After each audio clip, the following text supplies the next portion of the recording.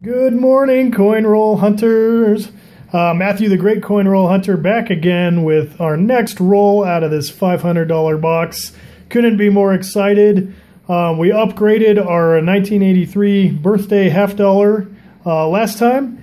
And yeah, so just really looking forward to seeing what's in this roll. Obviously, both enders have the seal, so there could be anything in here. So make sure you subscribe so you catch us again tomorrow, and let's get into it. So, just rip into this one like a birthday present. Woo! Oops.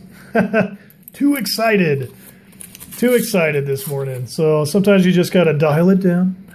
But you know what? I'm bringing the energy today.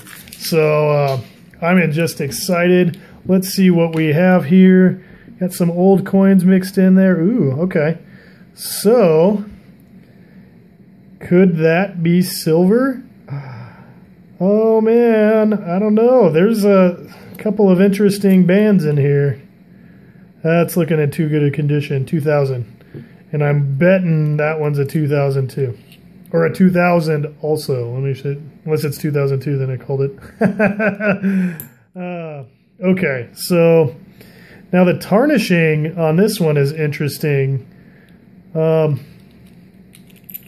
that was, yeah, just copper.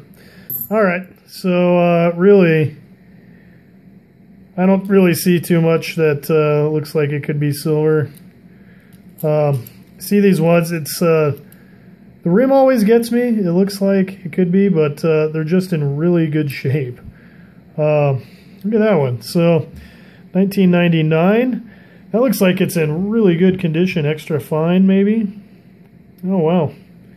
So look at the lines in the hair and the detail in that.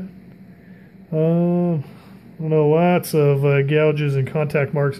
You see that with these circulated half dollars. The half dollars are a lot heavier, and transporting them in bags and stuff, those $1,000 bank bags, they tend to take a lot of damage in circulation.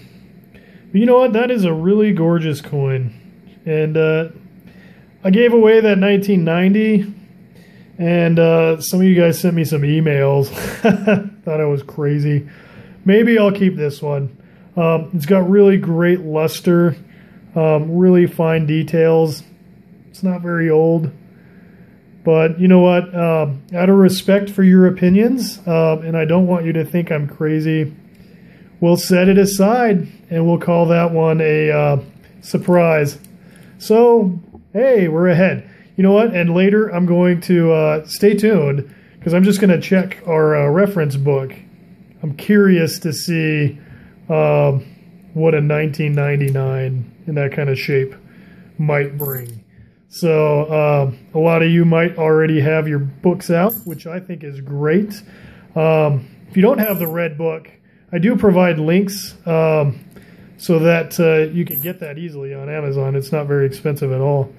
I don't know. The brilliance, I guess, on that one in the fields is probably, I don't know if it's worth keeping. You know what? We will let the book decide, because right now it's kind of I'm indifferent, to be honest with you. I could release that one back into the wild, but that just drives you guys crazy. But who knows? Maybe you'll pick up one of the rolls that I go through if you're passing through the area, and you'll be happy that I did. So I like to think somebody else out there just really excited when they find it. I don't know. Hey, last one, 1983. Would you look at that? And that is a D. So, I can already see a lot of the contact, those heavy contact marks on the neck. But hey, that one's not so bad. So we'll do a quick comparison with the last upgrade we did, just to show you guys. So we do have some minor rubbing marks. You can see that in the hair. Detail in the hair and the ear look about the same. I think I'm going to keep this one though. I really hate those contact marks. I don't know. Everybody has pet peeves, I guess. And for me, It's those stinking contact marks. But, you know, that's for me to deal with. So, hold on. I am just grabbing our literature here really quick. So what we have here, so we did find something. It's not silver. I don't want to mislead you guys if you skipped ahead. But it's 1999, okay? Kennedy half dollar. Sorry, that's a really flattering angle of me. 1999, what would you say? A D? Is it a D? Basic information. And I just got to pay attention more. Come on, you camera.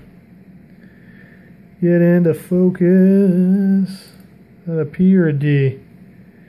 Shoot, that is a D. Okay, so we got a 1999 Denver clad. Just a regular clad, but it's in really good condition. And yeah, they're not even considering these things. Okay, so MS63 condition, I don't think that's meeting MS63. That's just me. Maybe you guys can discuss it, but keep $3. $3 MS63, nothing for proof, so they might not have made one. I got to double check that. But 10,682,000 of these made. So it's a beautiful coin. Really nice detail, really nice luster. I don't know. It's not really pulling my heartstrings right now. There might be a time though.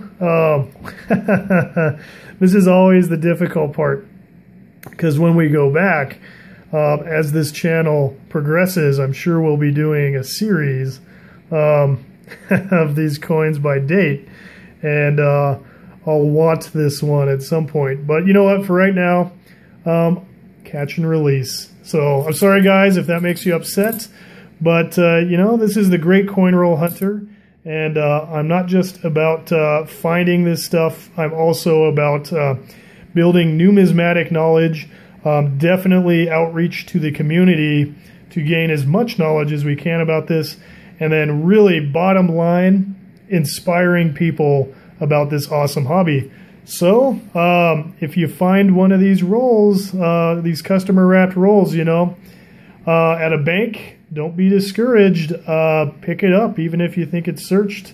Like I said, any day you're going through a roll is a good day. So hopefully just make sure that you subscribe so you catch us next time, tomorrow, for the next roll. And yeah, like and comment. Let's hear your comments on this 1999 gorgeous strike, great luster. Yeah, anyway, this is Matthew, the Great Coin Roll Hunter, wishing you happy hunting.